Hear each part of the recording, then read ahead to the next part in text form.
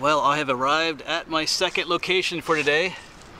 We are at Hopewell Furnace National Historic Site, and we were just over at the furnace area, but I did say I was going to come looking for the cemetery, and we have found it along with the little church. And it was easy to find. It's right off of Bethesda Road. This is called the Bethesda Church. I guess I'm saying that right.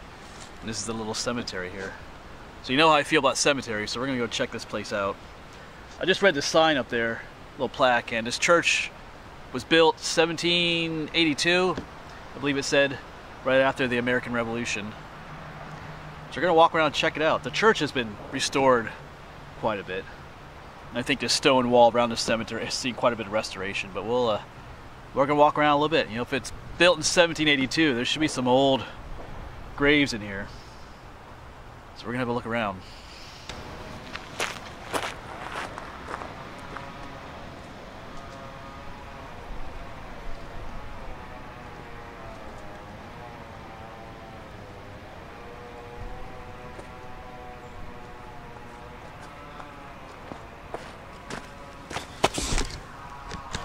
And that noise you hear is someone else decided to use their chainsaw as I'm making a video here, but that's the way it is out here in the countryside. Someone else is firing off their rounds from their gun or something, and they got a chainsaw, but that's the way it is. We'll deal with it. All right, let's get in here and check things out.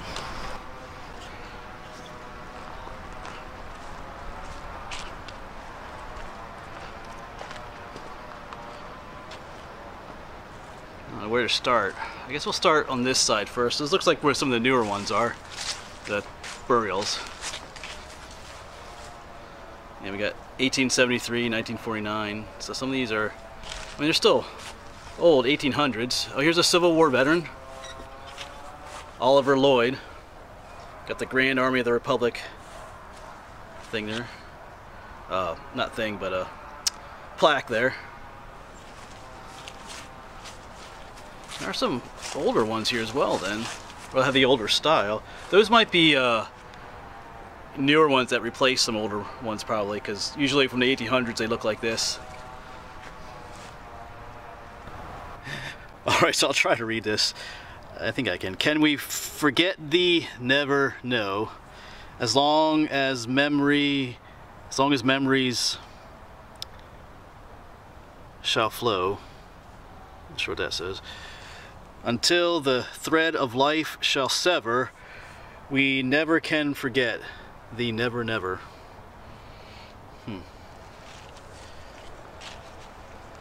Let's keep looking around some more. I'm hoping there's some really old ones in here.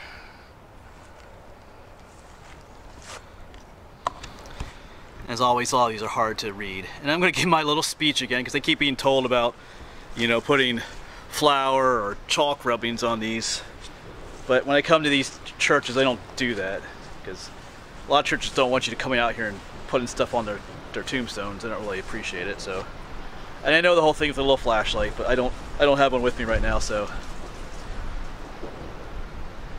we'll do what we can.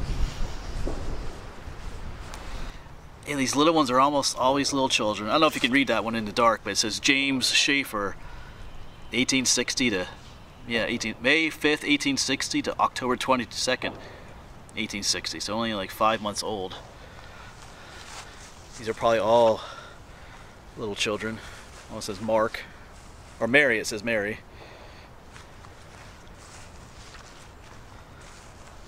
These are the older style. I see mostly 1800s though. Here's in memory of Margaret,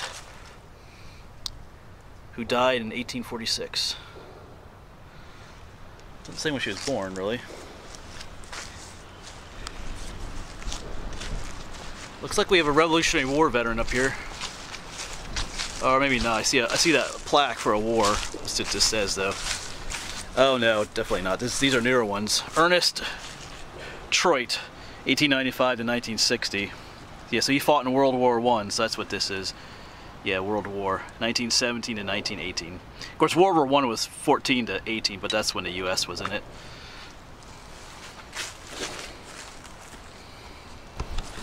Yeah, back there was our World War I veteran. Because you see a lot of empty space. It's probably not empty, there's probably actually a lot of people buried in here. They just don't have a tombstone. That's the way it is in a lot of old cemeteries. I'll walk around and check out some of these, and of course we have a whole another section over here to check out. Starting to lose daylight, so don't have too much time out here. I want to share this one with you because this is another plaque that I don't see too often. This is it looks like the Spanish-American War. It says Cuba. So that was what, 1898, I believe. Spanish-American War. It's a Spanish War veteran. I don't see too many of these. So that's interesting.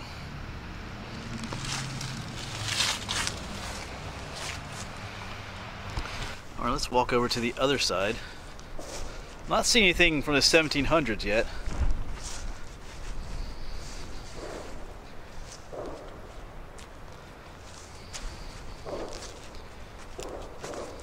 Some more little ones, probably some more children. Because some of these have been repaired as well.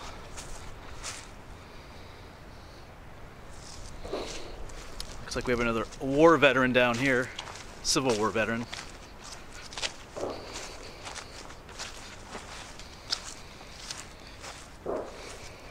Say Rebecca Mosteller,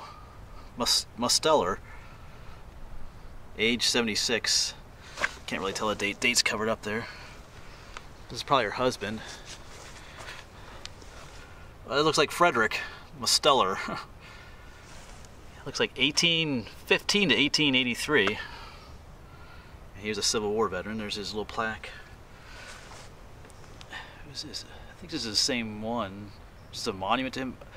128th PA Infantry, Company A. I think that's Frederick as well. I think this belongs to him. Just a little monument for him, a separate monument.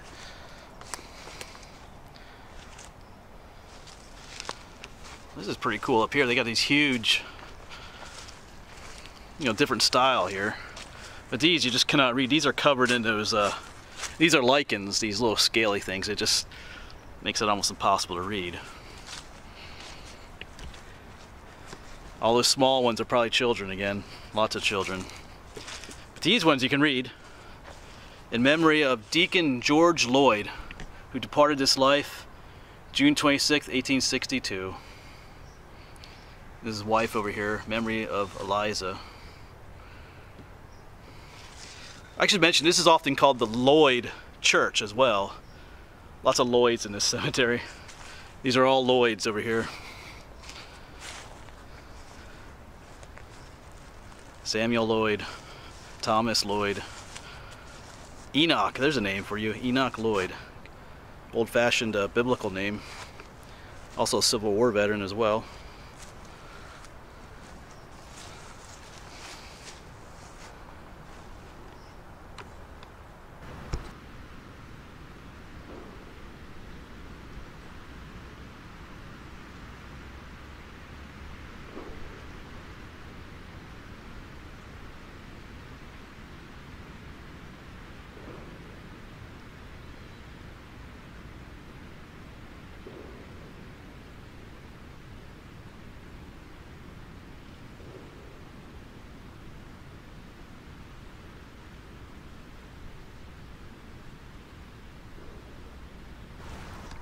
All right, let's just walk around a little bit more.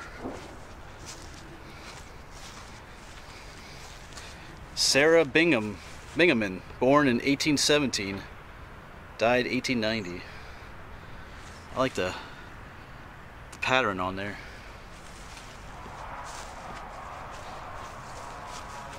There's our chainsaw again. I was hoping there'd be some older graves in here, but here's a 1798. Looks like Edward something man, Parliament, 1798 to 1847. Oh, he was only 18 years old. Huh.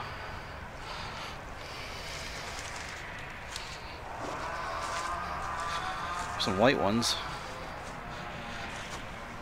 Eliza, wife of George Fair, born 1812, died in 1855. 1842, sorry. 1843, if I could read. 1855, she was only 12 years old. Wow. Got some more small ones, probably more children here. Got another Civil War veteran. Another one of these Parlemans, Edward Parleman. Son of Edward. Oh, so we had another Edward up here somewhere, so this is his son. 1830 to 1872. Looks like this is his wife over here. Miriam. That's an old-fashioned name too. Samuel Hawes. 1825 to 1874. Oh, here's another Sam. This must be his father. Here's another Samuel Hawes. Oh, here we have an older date. 1793. He was born. So that's our oldest date. I like trying to find the old dates. Well, we're coming to the end here. Oh, there's two more Civil War veterans here, so we'll check these out. David McGallagher, 1833 to 1914. So he fought in the Civil War and lived to see the start of World War I. Looks like his wife Lydia.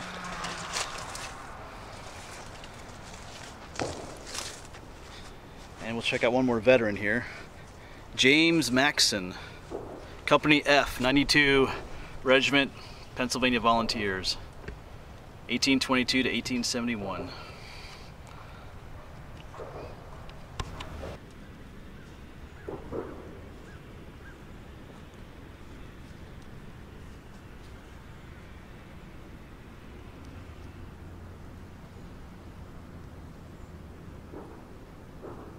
Alright, well, I hope you enjoyed this little cemetery. I didn't know what I would find here. I was hoping that there'd be some older graves, like from the 1700s, maybe even the 1600s. You know, I did find that one recently. I had some graves where people were born in the 1690s. That's always that's cool. I like to find the older ones. We are in a more historic area in Berks County, so I was kind of hoping, not that these graves aren't interesting, but I was hoping for some much older ones. And the church is locked too, so we can't get in there, which is probably a good thing, because otherwise it might probably get vandalized. But anyway, it's still fun to walk around these old cemeteries and just visit them. They all have their own little unique character to them. Once again, this is in the Hopewell Furnace Historic Park, or historic site, off of Bethesda Road. Actually, the main site is over there. Alright, well, I'm going to head home. I am running out of light.